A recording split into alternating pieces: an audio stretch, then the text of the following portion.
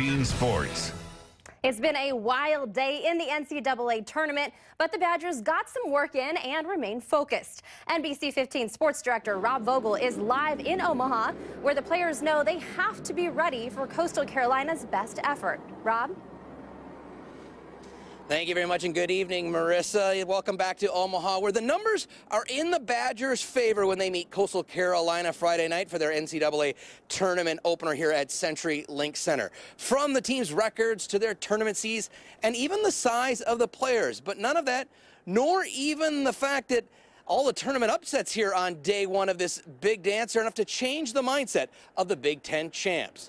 The Badgers arrived at practice today knowing that it was official.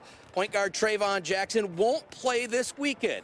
Still, the Badgers went onto the practice court knowing that they were going to put their spin on Coastal Carolina, the team they'll play in the opener. The 16 seed has UW's full attention given its stingy D, talented backcourt, and experience being the underdog after nearly pulling off this type of upset last year.